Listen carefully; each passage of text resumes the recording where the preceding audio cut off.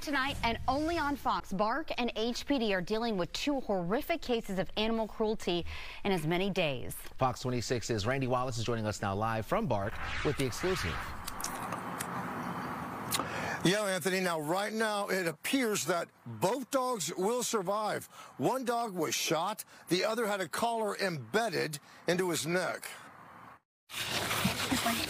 This pup's name is Leah. She was found by BARC on Thursday in the 6300 block of Winfield. They got a call regarding a injured puppy, and it was loose in an area. They immediately went out. When our medical team was doing the assessment, they did x-rays and actually found out it had a bullet wound, and we found the actual casing embedded in the dog's shoulder. I just couldn't say no to her. Stephanie Collins and her I Care More For You rescue is fostering Leah. She has a lot of skin issues.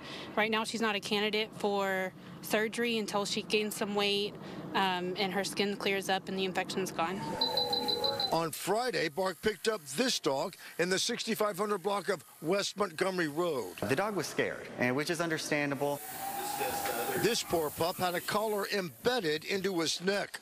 Both of these animal abuse cases are now under investigation by HPD's Major Offenders Animal Cruelty Division. We are in the very early stages of the investigation. Right now, unfortunately, we do not have any suspects. Both situations came to light on social media. Social media, we hear of things that way, but it's important that they report things directly to us, either via phone, email address, call a patrol unit. I think it's a perfect example of the importance of reporting when you do see something like that. BARC getting to these dogs quickly is why they are both likely to survive. It's not always the reality we see with these cruelty cases. 14 days she'll probably look, like totally different. She's definitely going to put on some weight pretty quickly now that, she'll be getting proper nutrition. Now, if you want to save a life, come here to BARC and adopt, foster, or volunteer. If you'd like to help Leah, we've got a link on our website.